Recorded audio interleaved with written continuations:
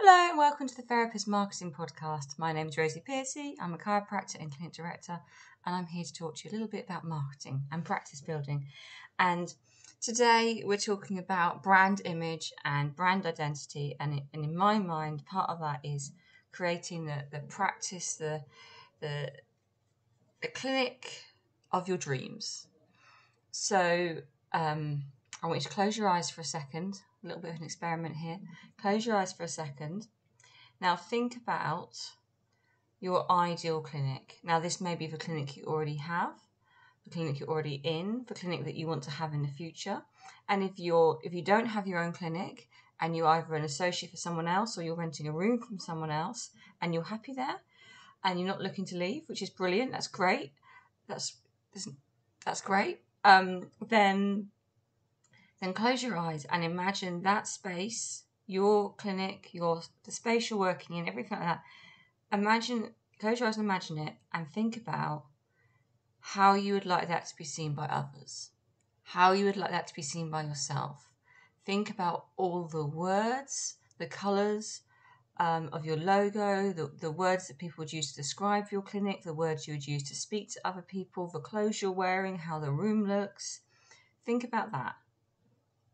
Just really think about it for a second. If necessary, pause me so you can have a good old think.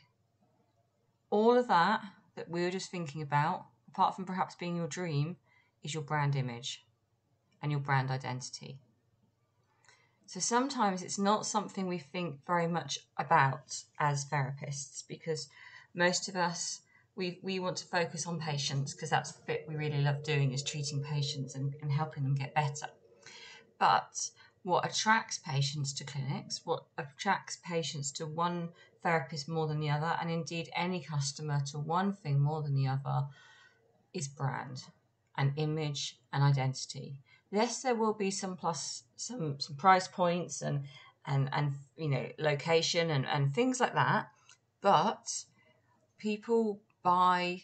So say you're imagining you're looking to buy something and there's one product that looks exactly the same from the other. One has a name to it, a brand, a recognizable brand that you know, and one doesn't. So the branded one's going to be more expensive than the other one because it carries that name with it. Because you know that name, that brand stands for certain things, and this thing, the one that doesn't have the brand name and is cheaper, doesn't.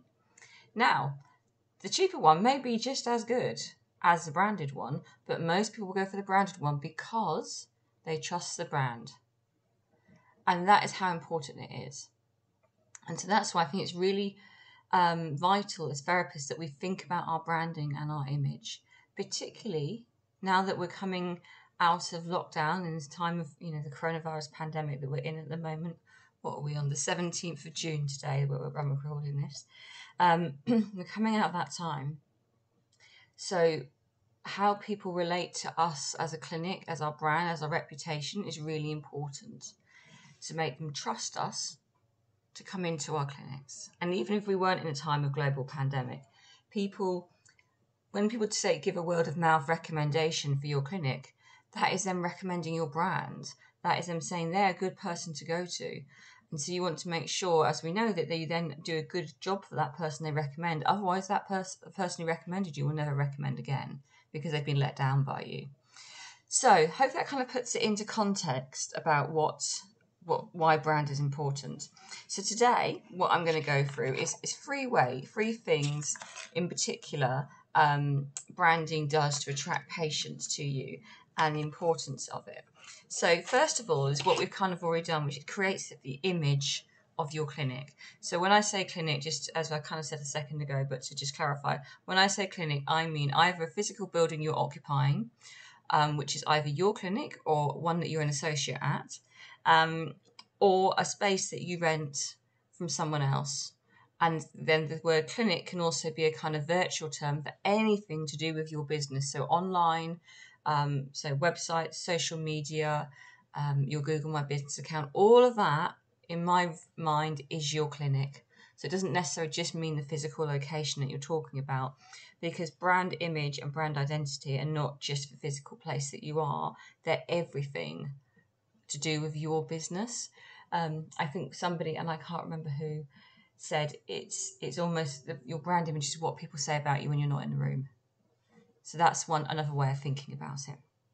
So it creates your image, which we've just done by closing eyes and imagining what our dream would look like. So now if you're not at your dream yet, we need to work out how to get there. Now there is a checklist that you can download. Again, pause me now if you want to go and download that before we carry on. It's in the show notes so that you can download that. It's completely free. And so you can go through all the things you need to create this brand identity, which will help create your brand image.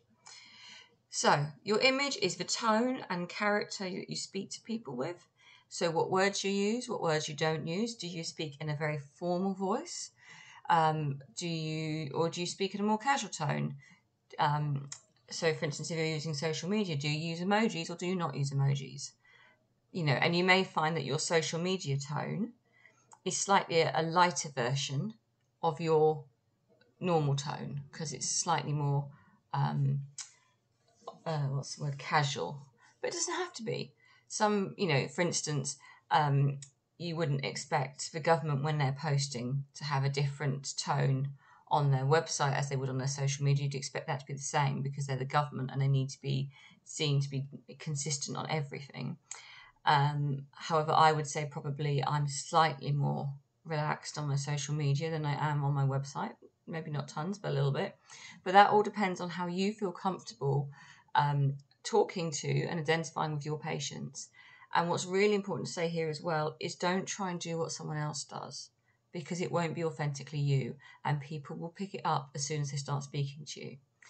And any mismatch between how you come across online virtually and how you come across in person will jar with people a little bit, and it makes them, even if it's subconsciously, it makes them not sure. And you don't want people who are unsure asking you for treatment. We want people to be completely certain that you are the same person all the time. Now, obviously, we have a professional side that we put on our professional face when we're treating, and we probably aren't going to be sharing our full life story on social media or with our patients, but you still have to be authentically you. So if you see someone else doing something on their social media or on their website and you think, oh, that looks really great, but it's just not me, well, then it's just not you. And the people who are attracted to that person's way of talking and way of doing things probably wouldn't be attracted to how you talk and work and do things. But that's okay because it's called having your tribe. You will attract your own tribe of people who like how you do things, and that's fine. And I think part of being a therapist and going through your career is you realise that not every patient is a patient for you, that some patients will want to see somebody else, and that's actually okay. You don't have to see every patient in the world. Well, you'd be very busy if you did, but there will be some people who will want to go and see someone. Say I'm a chiropractor, so there may be someone who wants to go and see, when I was in a practice with other chiropractors, they want to go and see another chiropractor in a practice and not me. And yes, sometimes your ego can feel a little bit bruised, but that's just because they identify with that person better, or they think that person can help them better. And it almost isn't, is that true?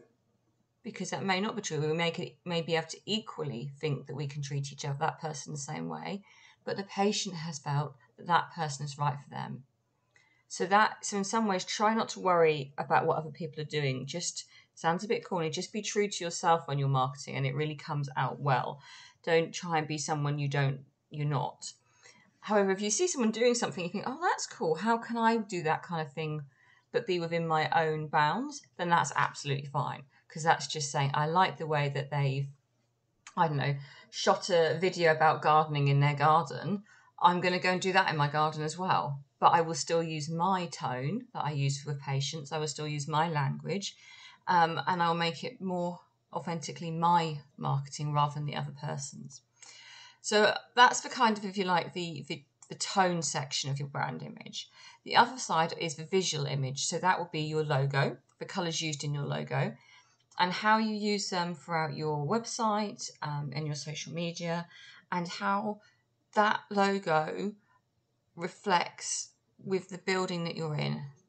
Now, if you're only somewhere temporarily, maybe this is not something that's so important, but if if you're opening a clinic, then you need to make sure that your logo, what it actually physically looks like, the colours and the font that you're using in it, is this sort of reflects where you're going to be working.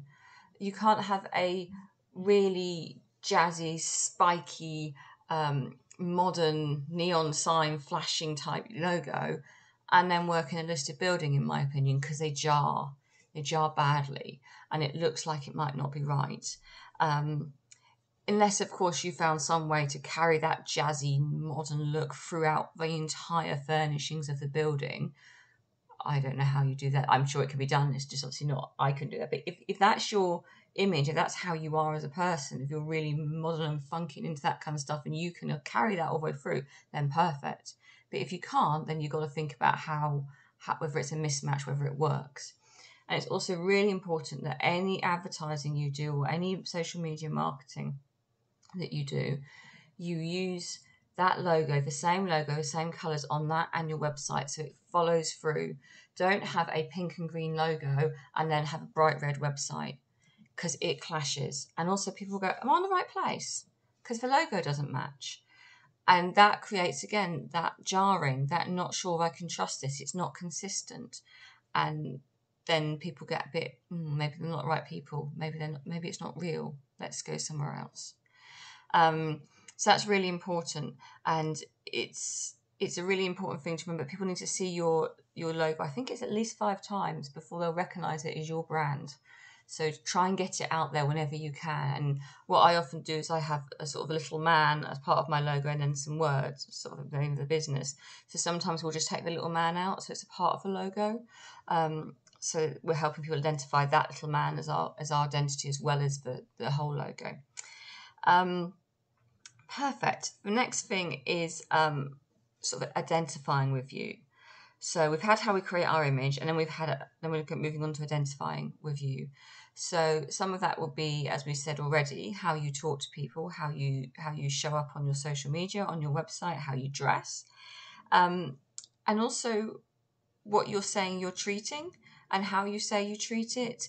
That will help people decide, do they want to be seeing you? Do they want to be treated by you? Is how you're carrying yourself and how you're coming across something that they want to be involved with or not? So this is similar to what we were saying before. If you are being very informal, off the cuff, maybe you would work in normal times in jeans and t-shirt and flip-flops, then that's great. And you're going to attract one kind of patient. But if you're working in basically a suit, maybe not with a blazer, but a suit, then and you're very formal, then you'll attract another type of patient because people identify with people who are like them. So that's how you'll create a differentiation. As I was saying before, it doesn't matter if people are different or don't always come to see you, because you're not always going to please everyone, and that's actually okay. And again, we were talking about the brand identifying that they probably need to see you at least 5 times to identify with you. So making sure that you are consistent with your logo and your colours and your fonts throughout every single thing that you do, so that it is recognisable as you. And then people will instantly start going, oh yeah, I recognise them, they're really good. And you may then start to have a reputation from people who've never been to your clinic, haven't been to your practice, haven't been treated by you, but they know because they've heard from someone else that you're really good, or your clinic is really great, or yeah, they really helped someone, they're amazing.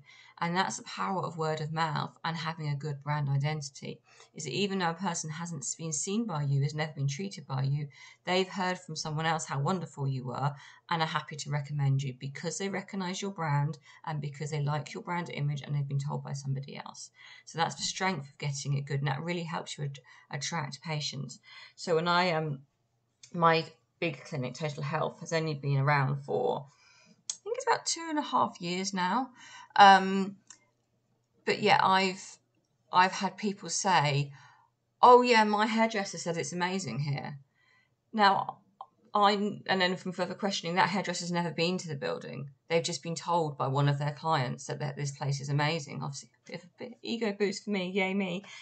But what's interesting about that is that sort of proves how it works. I spent a lot of time making the clinic look really, really very lovely and be a very relaxing place. And one of the things, if we go back to brand identity and service levels, which I talked about in an earlier podcast, I'll link to that one as well, about creating your mission statements and your values and your and that kind of thing, is a part of my values and mission statement was to provide the best quality service for patients and the therapists who rent from me.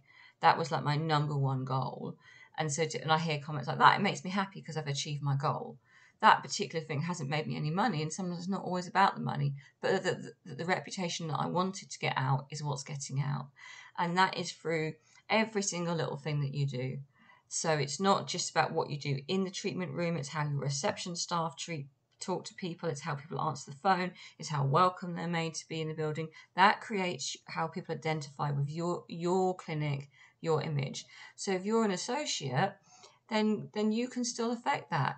How you walk into the clinic reception and greet your patient and how the reception looks, so all that kind of thing that you maybe can have some input in or can help with is important.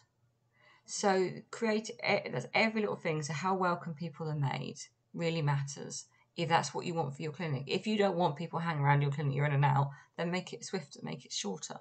But patients used to, not now because we can't have a reception area nor coffee, but people used to turn up early or stay late to finish their tea and coffee, and I was really happy for that, because I wanted a welcoming environment that people felt happy to do that in. So but if you're a busier clinic, or if you see more patients an hour than I do, then you probably don't want that. Maybe, I don't know, maybe you still do, but you need a bigger reception area. But then you would change how things are in your clinic to modify that. And then you would attract patients that don't want that either. So you can see how all your interactions in clinic can help build your identity.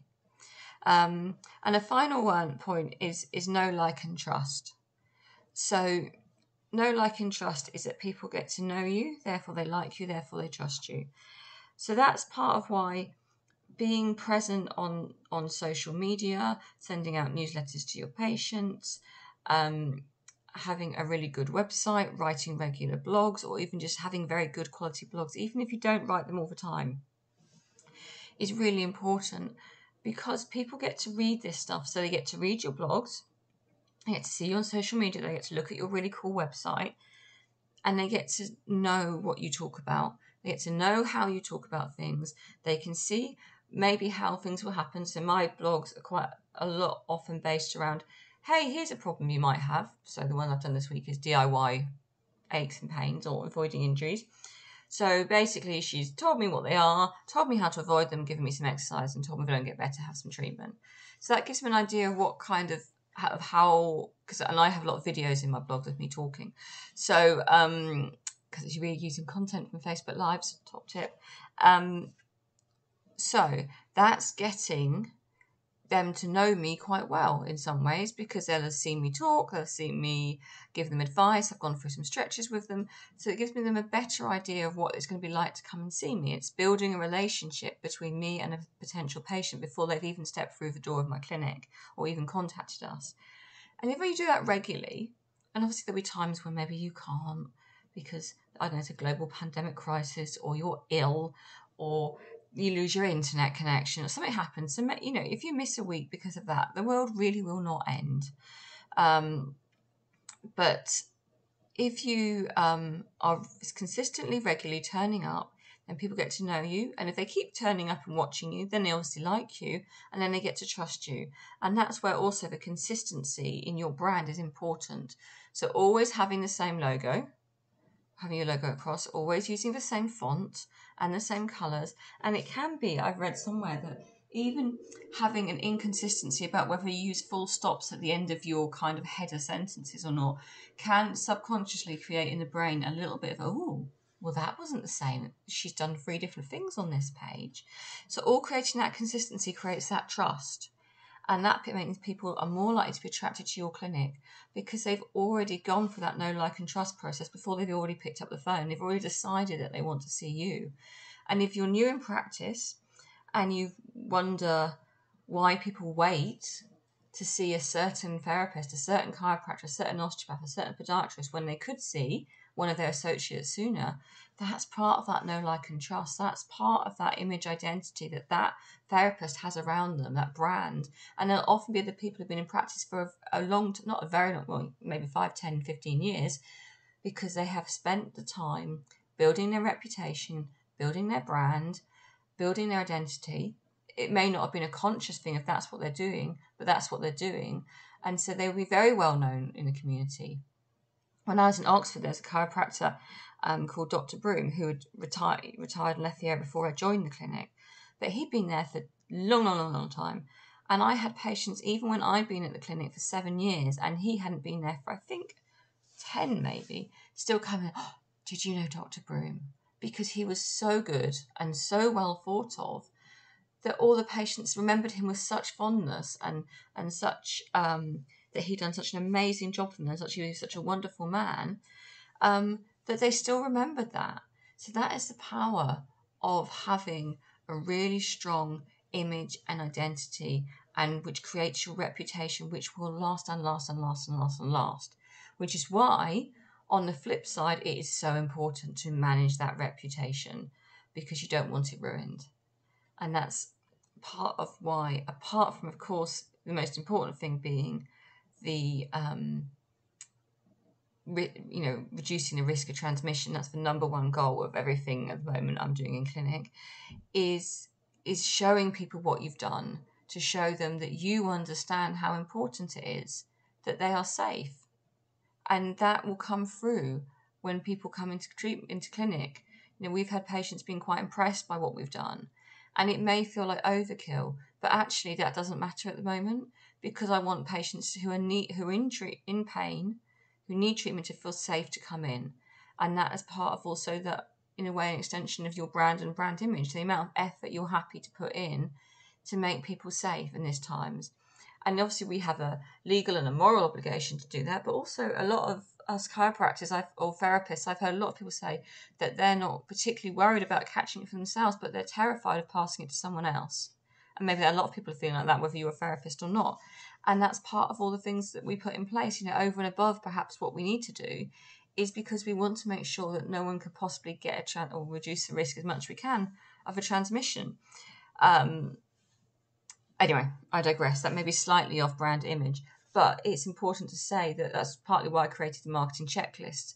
Then I'll put a link to that in show notes, is so that you can show your patients how much effort you have put in to make it safe for them to return to clinic. So I know some of you may be returning in a couple of weeks after sort of the 4th of July date. So you may have seen others before you already putting out their videos of how to get into clinic, or showing their guidelines and publishing on their website of the changes we've made. It's just so important to get it right. A, for the stopping of any risk of transmission. B, to make people feel safe so that they are in pain, they want to return. And also to show how much how responsible and how much you care and how important it is. Right, sorry, off coronavirus now. So, in recap, brand image helps create the identity you want for your clinic, what you want people to say for you when you're not in the room, and how people think about you and how you want your clinic. So if you do that close your eyes exercise, think about what the clinic would be like if you had the clinic of your dreams, how it would be, what people would say about it, and how it would look and feel. That's all image. You create that with your brand identity. So your logo, your fonts, how you interact with people, your tone, and you help people identify that by using it consistently throughout everything that you do. And if you're not sure about that, look at the big boys. Look at Coke and Nike and people like that. That little tick logo for Nike, everyone knows. They see it everywhere. And you watch how much they use it, so that people know. And then know, like, and trust. So that is where you're building a relationship with a patient before they've even got in contact with you, through your website, through your blogging, through your social media, through your just general presence, either online or kind of virtually in the community, with the results that you've created from people you've treated and how they speak about you. And that consistency through what you do online and the is your know, like, and trust, and your brand image. And it is really super important. So as I said, I have a checklist. The link is in the show notes, and it's all the things you need to help create a good, and think about, to help create a brand identity and your brand image. So it's free to download. So download that and then go through it, and that should be able to help you. If you've got any questions, if you're not even already a member of my Facebook group, then do pop in and join that. And it's the best way to get access to me. So if you want to ask a question, then pop it in there. And also you'll be the first to see any new stuff that I do. Generally goes into the group first. Perfect. Right, well, I hope that's helped and that you're now buzzing with excitement about your brand image and identity. I hope you have a great day. My name is Rosie Piercy. Goodbye.